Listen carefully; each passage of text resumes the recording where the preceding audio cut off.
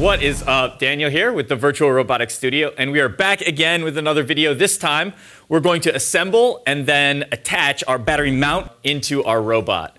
Before we get started though, another special thanks to First and Argosy Foundation for making this all possible. All right, let's check out some of the pieces we need. Really, it's just from that Andy Mark 1-for-U5 box, the blue box. We need our two bumper pieces. So we got this big plate here and our other kind of weird plate. They both got the extra tabs bent up. And then there's a bag of hardware for it, and I think it's even labeled hardware pack for AM14U5 family vertical battery. So look for that bag. And then I think we're just going to need our normal 3/8" wrench and 5/32 Allen wrenches, handled or not, as you see fit. And then there is a little small set of bolts that hold the battery connector on. So for that one, I think we need a 5/16 wrench and a 1/4 inch. So I'm going to use a 1/4 inch socket for that. I've also got the 3/8 socket because that's going to make putting some of these churros in a little bit faster and easier. All right, let's move the robot out of the way and we'll get started assembling our battery mount. All right, so first things first, let's open this bag up. And that's the strap to hold the battery down. We need our two churro pieces first. And then inside this bag, there should be 4 of those self-tapping screws that we used for the churros on the frame earlier. So we did that in some earlier steps, but they'll be the big-headed ones, hex head with that flat slot in the middle, and they should be about the right size to fit inside here. And let's see, if we take a look at, I guess we'll start with this plate with the big 3 circles on it. This is our bottom plate. The battery's going to end up sitting here on this plate. And on one side we have 4 holes. They're a little bit smaller, and the other side we have 2 bigger holes. Of course, we have the 3 giant holes. But these 2 bigger holes are where we're going to attach this stuff. So our bolts are going to come up through there, and our churro is going to attach here.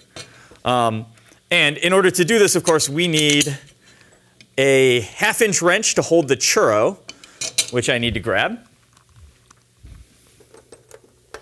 And the other side is a 3/8 in order to tighten that bolt in.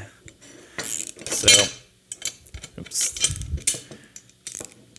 You can just go again. If you have a drill that you want to use for this, you can.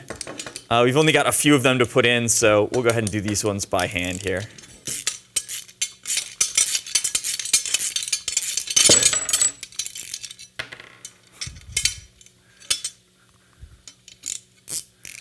Let's get it on that end. There we go.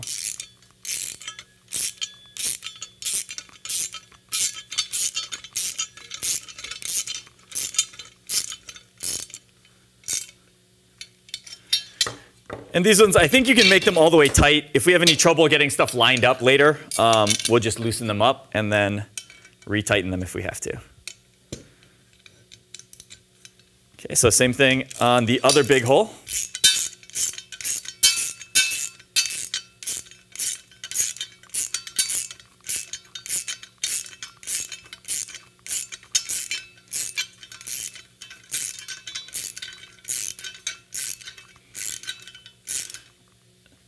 Okay, then let's get oriented for the next step. So this again is going to be on the bottom. This is the top section of it. There's the tab here, and there are a couple slots in this. And then next to those slots are 2 more 1/4 inch sized holes. So those will line up perfectly with the 2 churros that we just put in. So that is our next step, is we're going to drive these in down from the top like this. And you might not even need the 1/2 inch wrench since we tightened the bottom in. If it's spinning on you, then go ahead and grab that 1/2 inch wrench.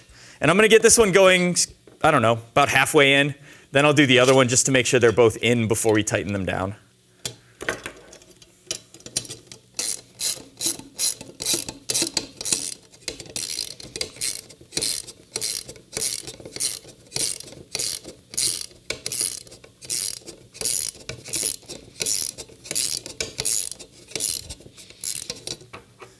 Okay, my churro's spinning on me, so I'll add the wrench now.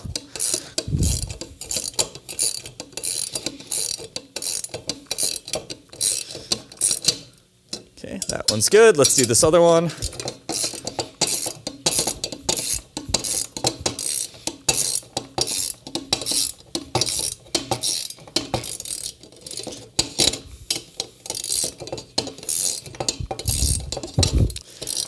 almost there.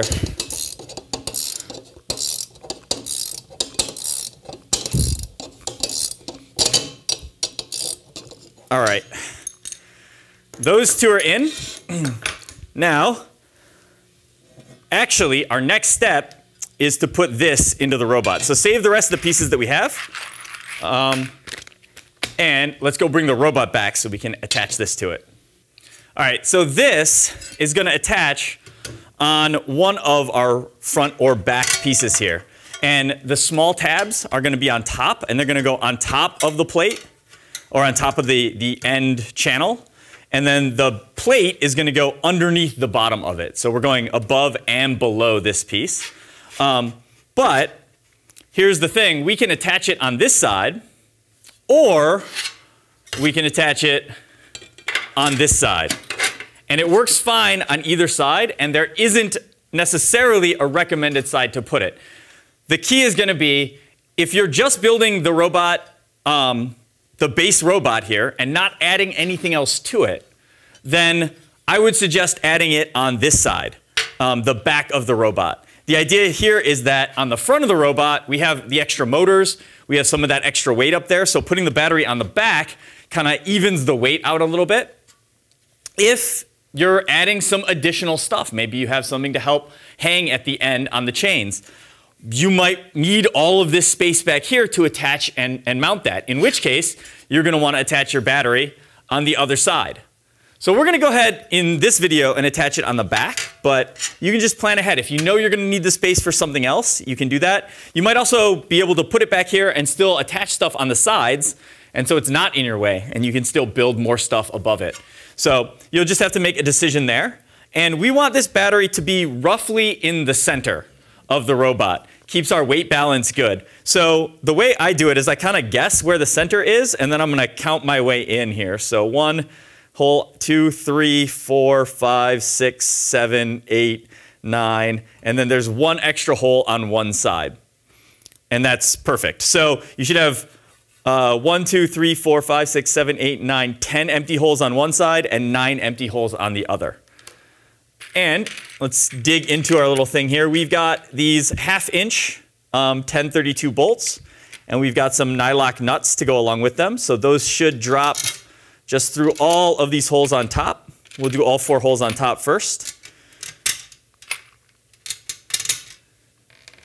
And let's see, we need our 3/8 wrench, and I'll use the handled Allen wrench for this one. So we just gotta reach in here and get these all started. And these are slightly different than the nylocks we've been using before. They're skinnier. So they're low profile ones. It just means there's going to be less metal threads before you start cutting into the nylon, and that's fine. So I'm just going to get them all started, and then we'll grab the wrench and tighten them up.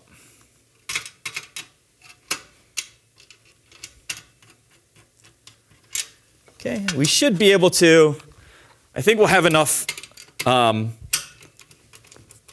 flexibility to be able to adjust the bottom after the fact,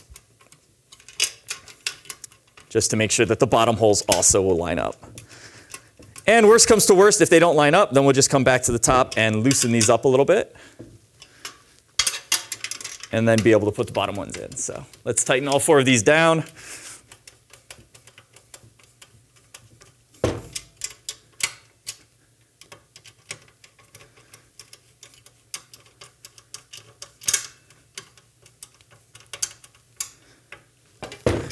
Looks good. All right, and then I think I'm going to flip it on its side here. And these holes we should be able to get to line up on the bottom as well. So we're going to do the same thing. I'm going to take the bolts up from the bottom because I want kind of the nice smaller profile bolt head here sticking up. I don't want any of the extra. Like if we went this direction, I think you end up with more bolts sticking down than the bolt head would take up. And since it's on the bottom of the robot and it could rub on stuff or catch on stuff, we just want to keep it as smooth as possible down there. All right, so there are the 4 for that. And same thing, we'll go ahead and get all of these started.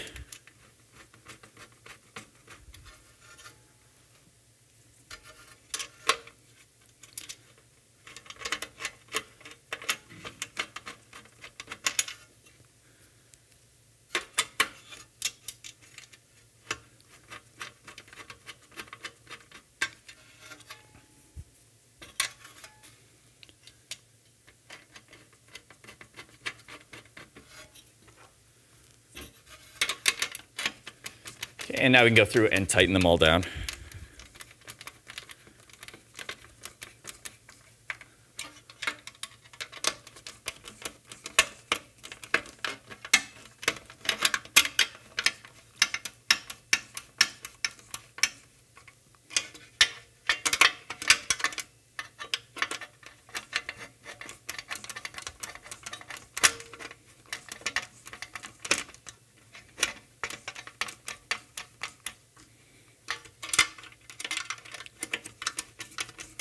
And the last one.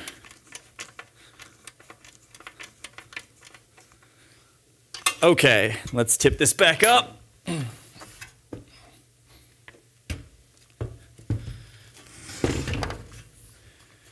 right, that looks pretty good. One thing I want to do before I go any farther, though, is let me grab a battery and see if it fits inside of the battery mount.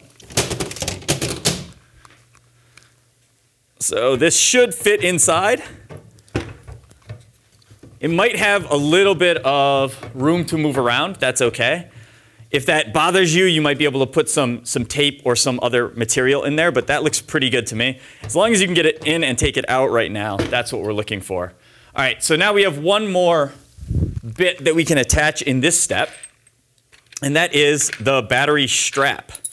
And the way the strap is going to work is it's going to kind of be attached here through these slots, and then it needs to come around and have something else to attach to lock it in place. So we need to build that on the other side here.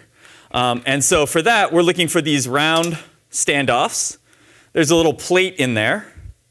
And then the longer bolts. There are two of these longer bolts.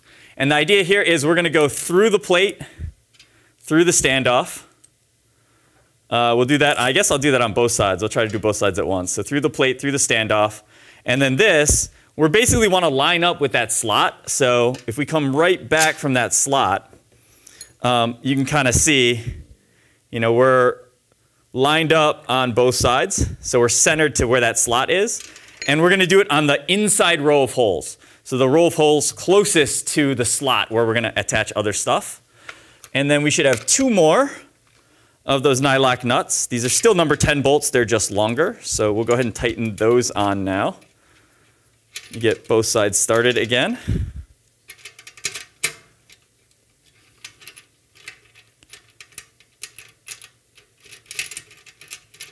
There it is. All right, and let's tighten these down.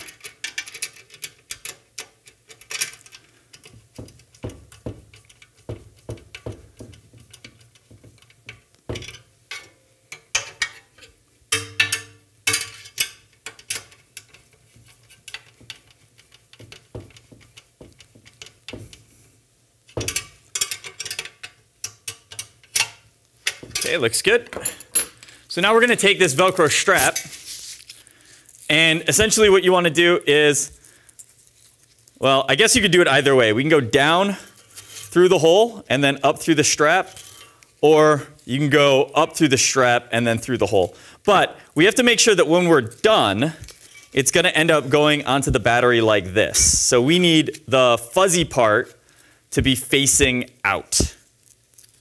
So I think the easiest way is I'm going to go down through the hole with the fuzzy part facing out. And then we'll go back up through the notch. Oh, nope, that's upside down. Okay, one more try. All